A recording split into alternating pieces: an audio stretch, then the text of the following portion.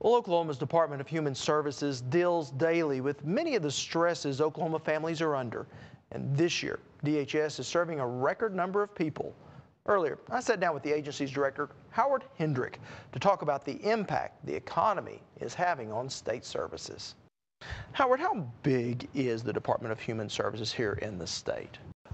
We represent statewide an agency of employees of about a little less than 8,000 employees. 68% of our employees have a college degree. We have a budget of a little over $2 billion counting federal funds. But in terms of the state appropriation, we're a little less than 10% of the state's total appropriations to all the different agencies that are appropriated. A large agency that also serves a lot of people. Right. In the last year, we had a record year in 2009 with the economy being challenging as it was. 2008 was actually the record year before that. We served less than 1 million Oklahomans in just the two core programs of food stamps and Medicaid. SNAP or food stamps are sometimes interchangeably. But during 2009, we had almost 1.2 million, 1.17, something like that. Million Oklahomans came through our doors and were certified for at least 1 month during calendar year 2009. That's an increase of about 170,000 people in 1 year. People who've never come through our doors before, lost their jobs, or they got cut back on the hours that they were permitted to work. And so as a member of the working poor, they needed some help to supplement their incomes. And if my demographics is right, that's almost 1 in 3 Oklahomans. That's right. About 3.6 million Oklahomans, a little less than 1.2 million Oklahomans were certified for at least 1 month. Now, you mentioned the SNAP program, the food stamps. I think there's a lot of services people may not realize come through DHS. Can you kind of just give me a broad view? Well, in terms of the family support, we try to support families economically. So, for example, the eligibility determination for Sooner Care or Medicaid is done by the department. The eligibility determination for food stamps or SNAP is done as well. And then we have the TANF program, which used to be the OCAS assistance program. Still is a little bit, but it's kind of really a shadow of what it used to be. You know, in the early 90s, we had maybe 35 or 40,000 people on it. Today, we have less than 5,000 people. Now, seeing a decreasing number of people on some of these programs, is that maybe agency-wide? Well, that one program is really a result of welfare reform. The other programs are at record high levels. Food stamps and Medicaid are at very high levels. We've never had more than 480,000 people on SNAP until this year. Now we're at 567,000 at the end of December. So we've had just an explosion in the last 6 months to 9 months of people who lost their jobs and came in, and our staff has done an incredible job with that. They're carrying literally about 700 new Oklahomans every business day during calendar year 2009 came in and were certified for a benefit. These are people that had never been in our offices before. And our staff has done it with really the lowest error rate, highest accuracy rate in our region, and the highest accuracy rate in our state's history, actually. Yeah. Let's talk a little bit about policy. What would you say to those that would say, oh, food stamps, well, those people just need to go get a job and not be on food stamps? Well, probably about 70% of the adults who receive food stamps have earned income. And a significant portion of the other 30% of the adults are disabled, have disability, Social Security disability, something of this nature. About half of the recipients are children. So, you know, most kids aren't able to work, and the average benefit is only about $4.40 per person per day.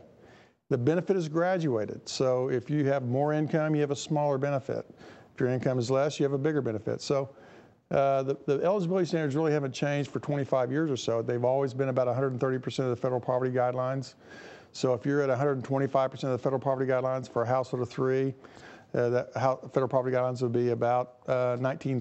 130% would be maybe $22,000, $23,000. If you're under that, you might get a small benefit, $20 or $30 a month. If you're at $12,000, you have a bigger gap, it might be a bigger amount, $300 or $400 a month. So it just depends upon your income standard, and it's not intended to be all of your food bill. But, you know, kids are not going to be able to learn at school if they're not fed well.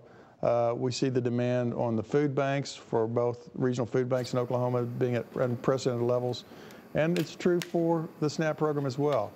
In 2009, we spent about $570 million in round numbers for the SNAP program. we project it for this year we'll spend a little over $800 million in SNAP benefits. So it's all federally funded, but it's just a matter of trying to meet the needs of people who work, mostly working poor. Certainly some of the things we are seeing right now are the result of a downturn in an economy, but are there other causes behind some of the symptoms that we're seeing in the state? We do know, and this is really kind of true for the whole country, family structures have a big impact upon the economic viability of families. And when families break up, it's more difficult to support a household with one income, supplemented by child support that comes in from another income, than it is to have both partners together and really working together to make a healthy family. And so we see this across the country. It's not unique to Oklahoma, and it's not really unique to the United States. Actually, the out-of-wedlock birth rate in Great Britain's a little higher than it is in the United States, even though the United States out-of-wedlock birth rate is now about 40%.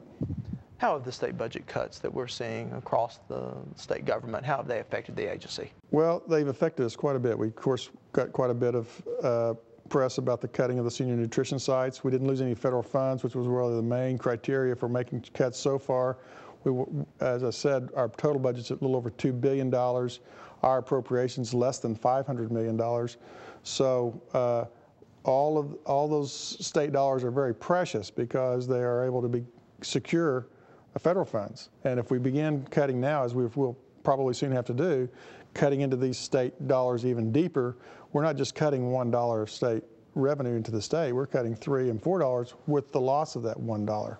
So I'm very concerned that the future cuts that will probably be necessary, unless there's some other significant structural reforms, like what can the legislature do for all of state government to lower our retirement costs for our workforce? What can they do to lower our health care costs for our workforce? Those kinds of things significantly help all agencies meet this crisis that we're all trying to meet.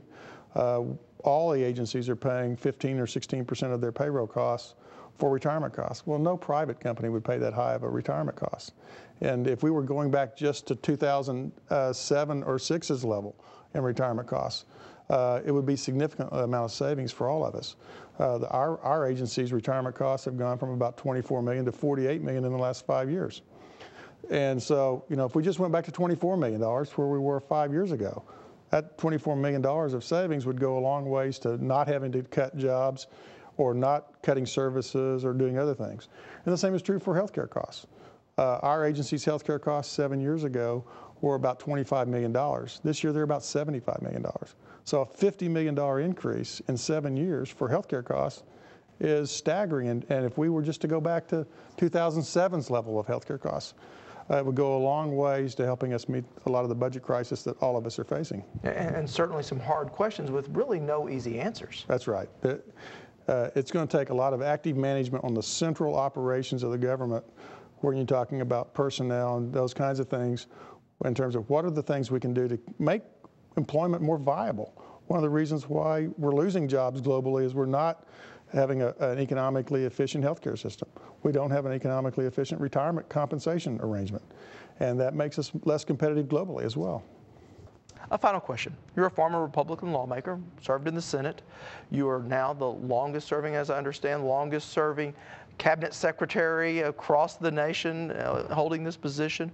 Why do you do this? Well, I think I'm inspired really by our workforce. We have a lot of great employees that do work far more than people would ever imagine. I think about child welfare workers. I think about child support and services workers. I think about our developmental disability staff, people who are out there every day meeting families who are in crisis.